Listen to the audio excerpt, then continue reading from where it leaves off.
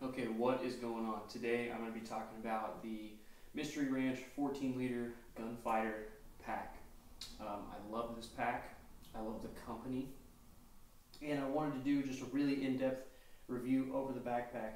I think it's great for any use, whether you carry medical stuff or whether it's just for school or what have you. It's a really expandable pack. And I also wanted to kind of walk you through my progression into how I ended up in this 14 liter pack. So first I started off with this Chimera Strategies little belt clip holster thing. It's got some nice clips on it, and these are completely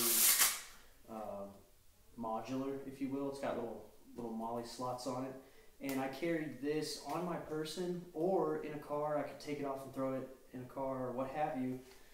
And all I carried in here was a cat tourniquet and some high-fin chest seals and compressed gauze. And I found myself wanting to be able to carry more than that. There was more that I really needed, you know, a notebook and pens, and obviously your phone is a lot of those things, but I found myself wanting the actual physical item. So I left this, and I got this, which is a really nice, I love this bag. I carried it for like a year. It's an 8 liter Patagonia Atom sling. I love this thing so much. It was so easy to just flip around and get inside of. I really love it, and honestly I think about moving back to it sometimes. It was just so convenient, and it was also not suspect at all. He just looked like a casual commuter about town, you know, and I really like that aspect of it. It also came with a really nice waterproof bag that you could put stuff in. So I really liked that about it. It wasn't very expensive. I think it was $150 or something like that. But it just started to get too full, which wasn't really a problem until like maybe I wanted to put my lunch in there on my way to work, or maybe I wanted to put a set of binoculars in there, or a pair of wet clothes, or what have you. It was filled, and it was filled fine, but I didn't have any expansion room in it. And so I started looking at other packs. I already had a 25 liter pack, but I felt like 25 liters was just too big. I didn't need that much stuff. And again, this is something you're going to carry every day. So 25 liters, it just didn't fit everywhere. And so from the Chimera Strategies to the Patagonia Atom 8 liter into this Mystery Ranch 14 liter was perfect for me. And I have another 25 liter pack. I use that pack when I go camping or shooting or something like that, but it's just too big to carry every day, in my opinion. So here is the solution to that, the Mystery Ranch 14 liter pack. I carry it as a prepared civilian. I am a father, I'm a husband, I have a lot of people under my care. I work a job in a factory, and so I have a lot of stuff that I got to take in and out with me. As an example, I can't carry my pocket knife because inside the factory you're not allowed to have any loose jewelry or anything like that. So I kind of need a place to, whether I'm on my motorcycle or whether I'm going camping or whether I'm going to work or what have you, or if I'm just running to the grocery store, there's just kind of a lot of things that I want to be able to keep on me at all times. And so I got the 14 liter Gunfighter. So the process of this video, I'm just going to show you around the outside of it. I'm going to unpack everything, and then I'm going to go ahead and repack everything. And when I do that, I'm going to wear a GoPro chest cam so that you can see right into the pack and see exactly how everything fits. I'm trying to make this as in-depth as possible because when I was trying to buy this pack, I really couldn't find a whole lot of good information on it at the time, I guess because it was new or what have you. So I wanted to make this video so that people can really get as good of an idea about the backpack before they buy it. Because if you're going to spend $300 on a backpack, you should be able to put your hands on it first. So this is as close as I can get you without being able to put your hands on it. So starting on the outside, I just keep a flashlight in this little MOLLE pouch right here. This is a Streamlight Micro Stream, and I really like this light because it's USB rechargeable, it's waterproof, but it also has the ability to slide onto a hat. I wear a hat a lot, so this can become a headlamp. I find that incredibly useful. So on the outside of the pack, we've got the Streamlight Micro Stream. Big music fan, big music buff. Music makes time go by a lot faster. It's how we decorate time. So this is a JBL Clip 3 that I keep clipped onto the outside of the bag. Amazing battery life. Bluetooth connectivity is great, and the sound quality is awesome. So Bluetooth, JBL Clip 3. The Mystery Ranch does not fit a full-size Nalgene. Let me get a full-size Nalgene. So you may have one, but if you don't have one, let's see it. So This is a full-size Nalgene. You're looking at like 32 liters or 32 ounces, I'm sorry. This is a 16-ounce Nalgene. So this is what I'm able to keep inside of the Mystery Ranch pack. I was able to actually keep this inside of the 8-liter Patagonia pack, but that's a different video, but this will fit on the outside of that. So this is a 16-ounce Nalgene that fits on the outside of here. Going around to the other side, I keep this on here just to be able to clip my keys to, like my motorcycle keys or whatever when I'm walking in somewhere. I can just clip them onto the outside. And then these are just blood type patches. These are popsicle sticks that I put Velcro on so that you can stick them to the outside here. I don't have anything in this pouch, which is a great thing. Having expandability in your everyday pack is critical, so I can put stuff in here, but I don't keep stuff in this side. Onto the front zip of the pack, I don't keep much in here other than a couple challenge coins and my personal identification, like a card, just in case for some reason I lose my backpack, somebody can find it. And then right here in the front of this pack, I keep a regular cat tourniquet that's ready to be deployed, my wallet, a full-size pair of diagonal cutters because I really appreciate the leverage that these give you over something like a Gerber NXT that I also keep in here. These are just great for cutting through small locks or chain link fence or whatever. This is a multi-tool. This is a dedicated tool. So I do keep a full-size pair of diagonal cutters in the front of this pack. Also in the front here, I have a hole punch. I use this, I would use this, I have not yet, but I would use this as a glass break. You can put it on the corner of any kind of window, and a center punch has a spring-loaded little device in there. When you press it down, it snaps, and I'll show you later how that works. But yeah, it just makes it easier to get access to areas that you otherwise wouldn't have access to without making a big mess and shattering glass everywhere. This is a nice, good option. Also, in the front of this pack, I keep just some Aquaphor chapstick. Could be like bootleg Neosporin if it needed to be. And some electrolyte tablets. I live in a pretty temperate area. It gets pretty hot. So I like to be able to hydrate myself with more than just water. And inside of there, I also keep some cough drops. So that's everything that I keep in the front pouch of this pocket here. Moving on to the inside. On this side, I have my glasses, just kind of tucked away. It's a pair of Oakley radars. I really like the ballistics quality of those glasses because I don't want to lose my eyesight, so that's what I keep in here on this side pocket. On this side over here, I keep an abundant amount of zip ties. I also keep my pocket knife. And I keep about 30 feet of 1-inch webbing. You know, webbing is great if you're strapping something down, or if you need to make a personnel carrier, or makeshift ladder, or whatever. This is some 1-inch webbing that I keep with 2 climbing carabiners. And I'll show you when we repack the bag how I fit it in the pack a certain way. So 1-inch webbing. This pack has these pockets on the side or slide through. You can put your hand all the way through them. However, they do have zips on the inside. And so on the inside zips, on this side I don't keep anything. Again, I like that expandability if I want to put something in there. But on this side, I keep a small pocket New Testament Bible. Going in a little bit deeper, right here on the top, these are not my everyday keys. These has like my locks and trailer keys and things like that. So I keep those keys tied up in there. Pilot G207. I really like the 05s, but the 07s are great. And then just a permanent, super permanent industrial Sharpie. I also keep a tablet slidden right here behind this Molly pack, little Molly patch thing. I keep a tablet on me. This is just in case I need to type something up, or you know, expandability. I don't always want to be on my small phone, but I don't like carrying a big phone, so tablet. Also inside of here, I have this Flipper Zero. If you don't know what this is, I would highly recommend you do some research on it. It is an incredibly useful device, especially for using a lot of NFC or RFID tags. this can really help you out. I'm not going to go into it too much, but I would definitely look that up. And I also have in here a USB dongle that has medical repositories on it, my own medical information. But, you know, you could also transfer files from a computer to it, right? So it has a lot of uses. And then this is a Wi-Fi development board for the Flipper Zero. So anyway, this is a very protected, useful box. I'm a big time yo-yoer, so I keep my yo-yo stuff in here. Great way to pass the time. This is a Faro Concepts Kangaroo Small. I like this because it can go in and out of my chest rig from my backpack, but I use it mostly in my backpack. This is where I keep my everyday items, such as you know, field notes,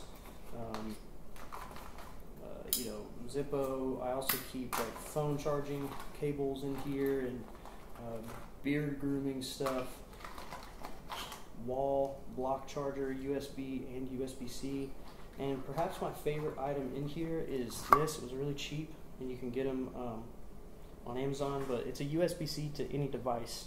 Micro USB, iPhone, regular USB. I use this quite a lot. It's very helpful, especially in this tech age we live in, where everybody's got all different kinds of chargers and stuff. You can use that to your advantage. So that's what I keep inside the Faro Concepts Kangaroo. Also keep a deployable backpack. This is great to throw wet clothes in, or if someone next to you needs to carry some shit but they don't have a backpack, then you can toss this off to them. So that's a great option. A charging block of any kind. Keep it fully charged for mobile charging. This is a rainfly poncho, but it's also a tarp. There's many different types of these. They all do the same thing. At the very bottom here, I'm not going to go into survival stuff because there's lots of other videos on that, but this is just my sustainment survival pack. So there's water tablets in here, there's fire starting equipment in here, there's glow sticks, band-aids, Advil, Imodium, hyphen, chest seals, lots of trauma stuff in here, 32 gauge safety wire, paracord, magnets. All of that is kept in this at the bottom of my pack because I don't use it every day. The one thing I will specifically mention out of this is a rat tourniquet. This is for small-limbed animals or individuals, and it was developed by people who were needing a solution for stopping bleeding on small-limbed individuals in the early stages of GWAT. So some people will tell you not to use this on children, some people will. I will use it on a child if they're bleeding out, right? So this is a small-limb rat tourniquet, and super value to have in your pack. This is just a fire blanket, you know, emergency blanket.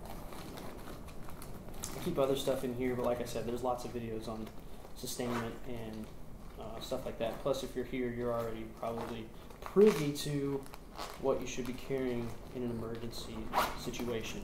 So keep that at the bottom of the pack. The last two things inside of this pack I keep behind this zipper pouch right here. The first thing is a Williams key. A Williams key is a shove knife, and it can be used to gain entry into many different types of doors, mainly like hotels and apartments. If you don't know what a shove knife is, just look up Williams key. I have the foldable one, but there's other ones, but it's a pretty valuable tool that when you need it, you'll be happy you have it. So that's a shove knife that I keep in there. And the very last thing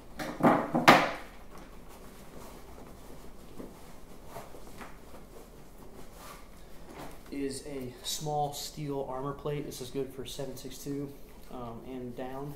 At least that's what it's rated for. So I keep the 7.62 plate in there. It is steel. I would never use steel on anything else, but being that it's inside of a backpack, I'm not really concerned with spalling. And in addition to that, it's a super hardcore contingency. This is not something that I'm like really expecting to use. It's just a worst case scenario.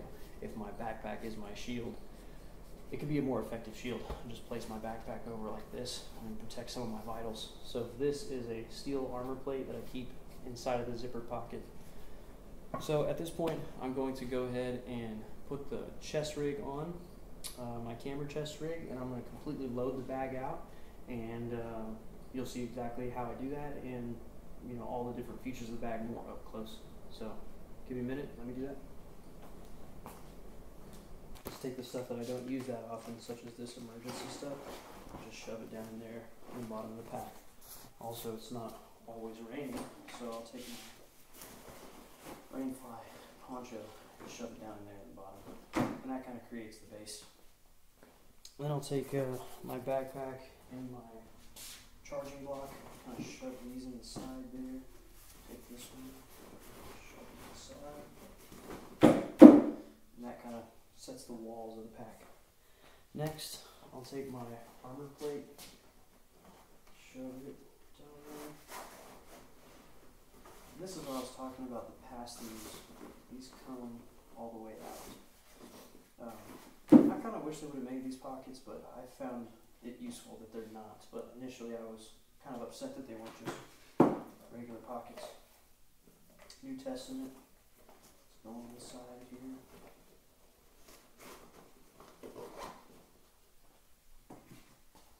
Tablet is going right here in this smaller pouch.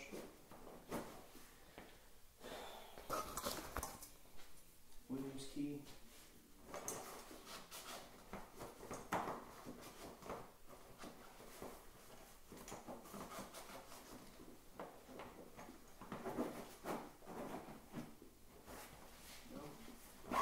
Zip that up.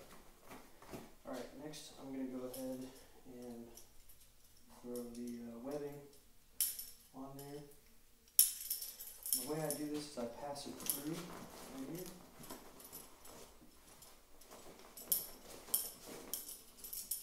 Bring it around and loop it right in. And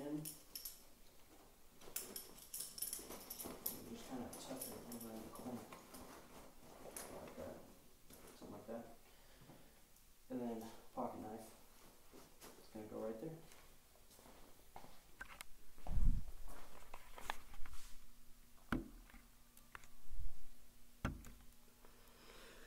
Alright, the last thing that goes in that side is these zip ties. Just going to take these and shove them in like so. Boom. That's a stuffed pouch right there. Okay, next I'm going to take my sunglasses, slide them right there. Because I have stuff down here in the bottom, this doesn't like slide out at all. Next is my everyday pouch. Shove that in right there.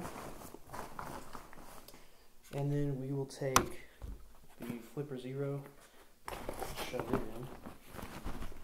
And you can see how that makes a nice little shelf to throw your lunch pail on or whatever.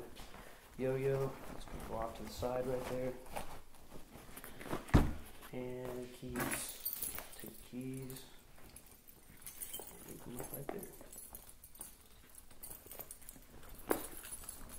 This also has a pass-through in the top if you wanted to run a hydration bladder, or I could get my keys out from there. But yeah, it does have that pass-through in the top.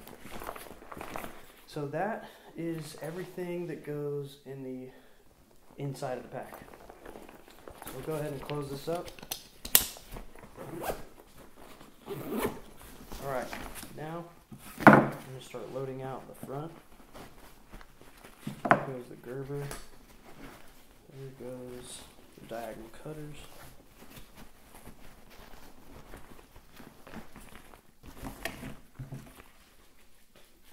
Tourniquet.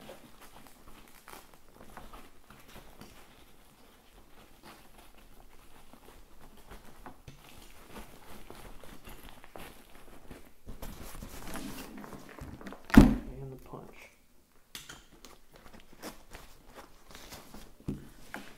Take the electrolytes, Aquaphor.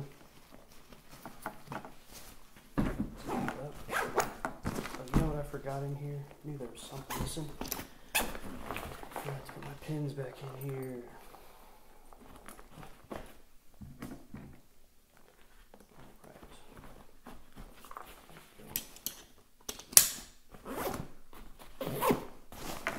Now in this front pouch, challenge coins, identification. Zip that up. Take the string light. Bluetooth, water bottle, and that's it. That's the pack. I love it that I have all this room in the front. So I can throw a jacket in there, maybe a heavier jacket or a pair of binoculars or a lunch, just anything, can really fit a lot. And because this has this, the way this is cut and sewn, this is kind of like expandable. So you'd be surprised how much you could fit in here, because this actually raises up and puffs out. There's a lot of room here for this thing to grow. And grow it will. So that is a Mystery Ranch 14-liter Gunfighter pack, completely broken down. Forgot my wallet. And completely filled back up. If you have any more questions, or if you'd like to see anything in more detail, please hit me up in the comments. Thank you.